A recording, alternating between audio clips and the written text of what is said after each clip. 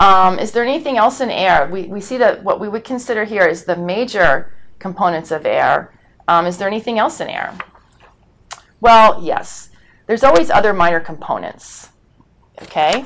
So, you know, most of the air we breathe is nitrogen. The next most amount is oxygen. Then maybe there's a little bit of water, maybe not, depending on how dry the air is. But then what else? And how much of everything else? Well, as it turns out, the way we define mixtures, well, excuse me, I want to tell you one more thing. Well, the other minor components, excuse me, I think I want to tell you something else, but I'm going to wait till the next slide. Some of the other minor components oftentimes are pollutants. I'll tell you that in a minute. But the point I want to make right now is that stating the concentrations of these various substances, pure substances, in a mixture is how we define the mixture. Okay? So whereas pure substances are defined by their name, for example, a pure substance is oxygen. Oxygen is a pure substance, and I define it by its name, oxygen. All right? But mixtures, air is the name of that gas mixture that we, you know, live in our atmosphere, and the composition of it varies. So we have to define the mixture of air based on the concentrations of the substances that make up that air. Okay? That's why it's so important to comprehend this concept of concentration. All right, we use concentration units when we're describing a mixture. All right, we never use concentration units to describe a pure substance because a pure substance is pure. All right, so anytime you hear somebody describing some mixture, some bit of matter using concentration units, you know that that particular bit of matter that they're describing is a mixture. All right, so let's make sense out of this. All right, so for example, when we're talking about, you know, what are some of the other minor components in air, some of the other minor components in air might be ozone, okay, might be sulfur dioxide, carbon dioxide I have listed here. Carbon monoxide is another component of air. All right, and so what we'll find when people start talking about components of mixtures, for example, air, they use units to describe that. So on the previous, and so what we want to be able to do in order to make sense of the mixture is we want to first of all have some clue about what the different components are. For example, what is oxygen and what is ozone and how are they different? What is sulfur dioxide? What is carbon dioxide and how are they different? That we're going to have to get to when we start looking at pure substances.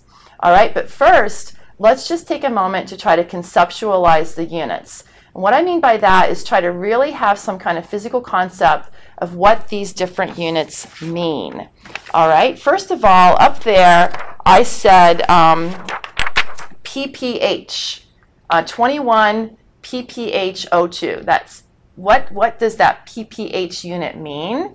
That is the same, or that means parts per 100. Okay, parts per 100.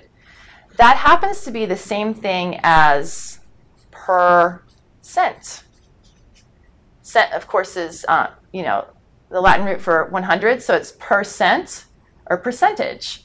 All right, so parts per 100 is the same as saying I can say there's 21 parts per 100 oxygen, or I can say there's 21% oxygen. And if you think back to that pie chart that we looked at the very beginning of the talk here. Oh, here's my pie chart. Let's see if we can flip back and find it. Nope. Well, anyway, if you think about the pie chart, very beginning, it said 21%, and that was 21% of the whole, or 21 parts per 100. It's the same thing. So when we conceptualize pph, you're just thinking of, you know, percent or per 100. And in this case, when we're talking about, you know, the per 100 what? Per 100 total parts of air, all right? And when we're describing air, In most cases, we're describing air as the parts are molecules. For the most part, they're molecules. Argon, when we saw the chart for argon, let's see if we can find it back here. Oh, it's right here.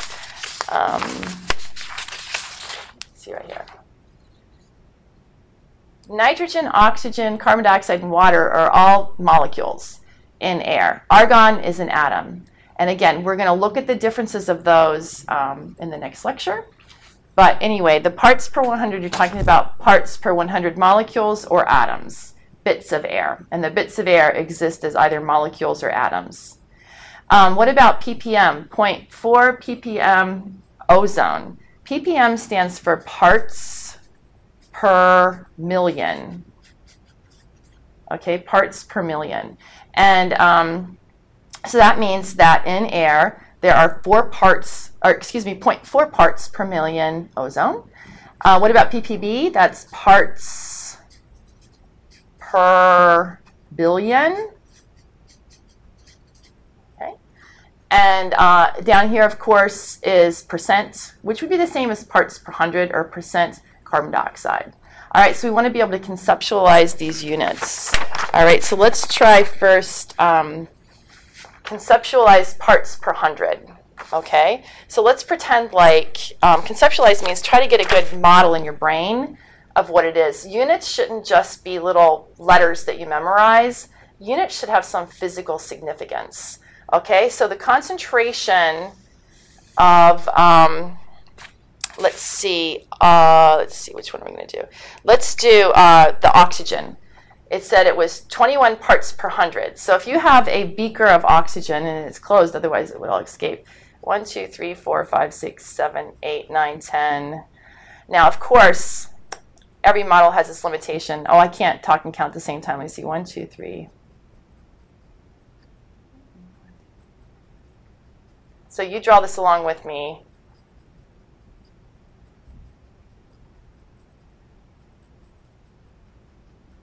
How much do we have there now? 1, 2, 3, 4, 5, 6, 60.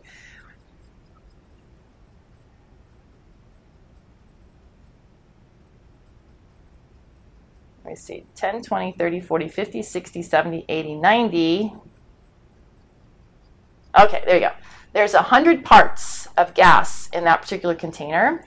I want to conceptualize 21 parts per 100. So in that container, I'm going to have a total of 100 parts.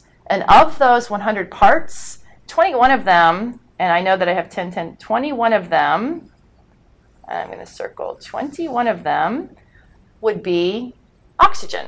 Now, of course, if this were a gas, would these parts be lined up in rows of 10?